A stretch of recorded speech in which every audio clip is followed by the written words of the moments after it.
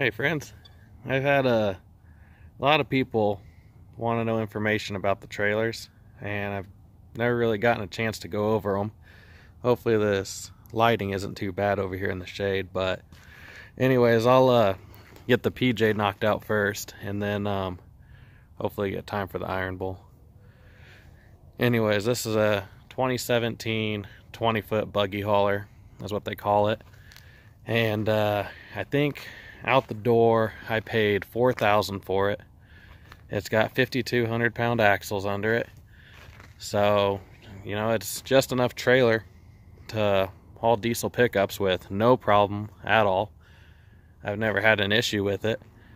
I don't know how many thousands of miles are actually on this trailer, but I've had zero issues.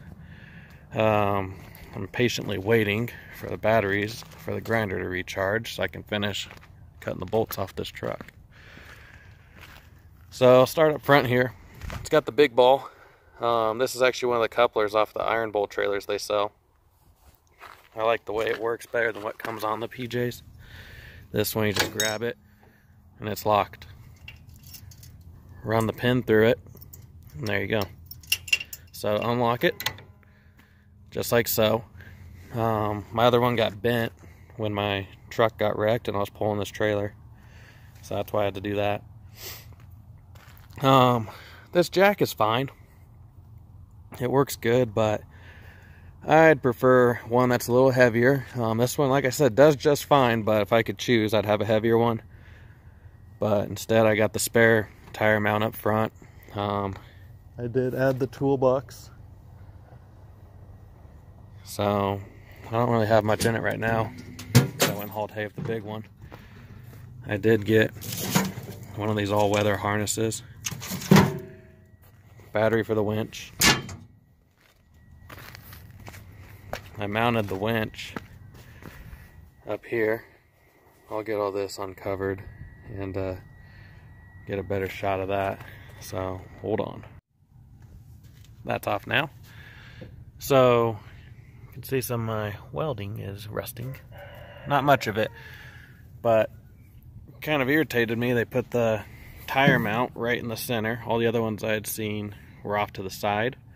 So it kind of really messed up what I wanted to do with the winch. I wanted to put a big toolbox up here with the winch inside, but that didn't happen. So what I did is I got a winch plate here and took some square tubing and just welded supports all over the place, and there's no way in hell that's moving. At least now I think that weighs less than 12,000. I also put the wireless controller for the winch right here. It's solid and it's out of the weather, and it runs down here. Plug it into here. You can also get the hardwired one and plug into here.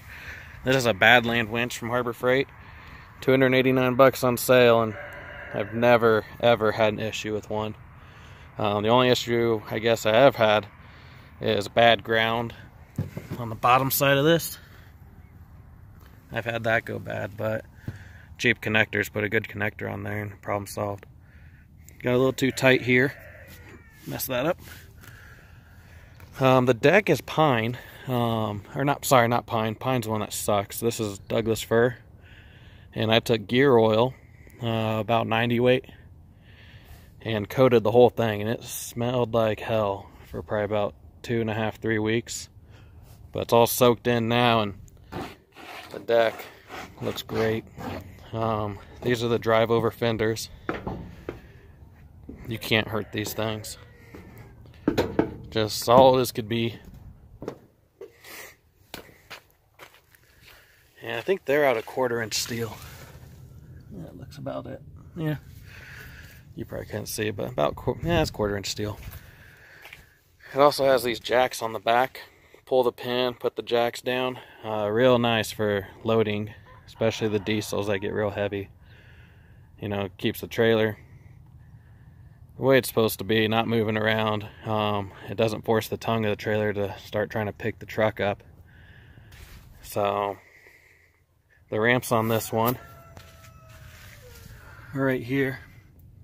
Sorry, I can't get any of them out because the trailer's in the way, but they latch on right here. Just a couple little hooks, and you're on your way.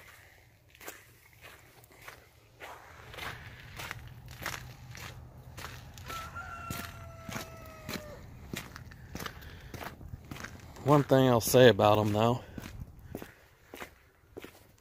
is when you're bouncing down the road, you see the hooks for the ramps?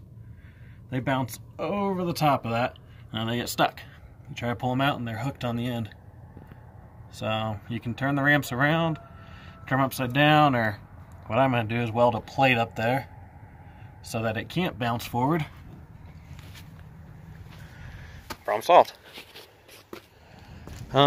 The only thing I'd say about this trailer I'd do differently is get the 22 footer. An extra 2 feet for crew cab long bed trucks would be nice.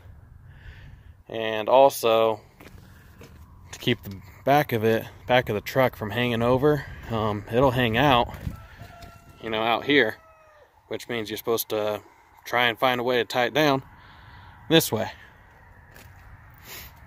which is a pain in the ass. Because then the problem up front,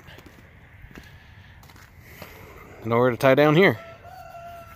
So, or chain down, or whichever you might be doing. So I wish the rub rail had come all the way to the front and had this light smaller and down lower, or something different.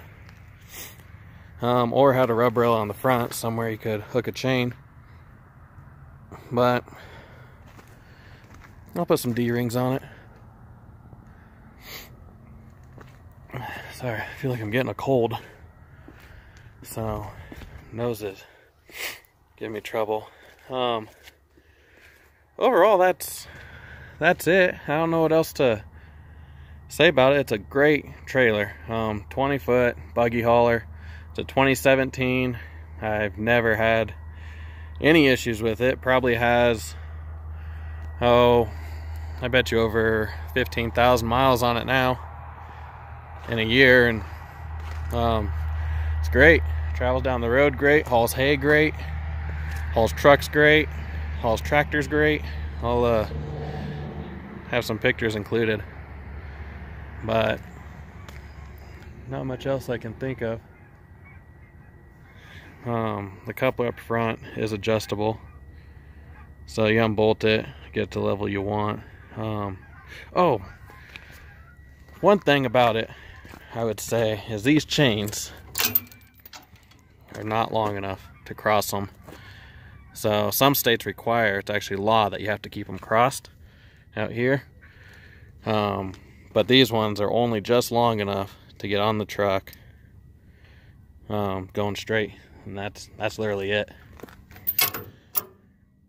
So besides that, pretty good trailer. I already know the question's gonna come how I did the power for the winch. Currently I just wind it up here and it stays tucked up with the cover on. When I need it, I just open this up and run the power to the terminals here, and away we go. Usually this is full of chains and straps, but they're not in here right now.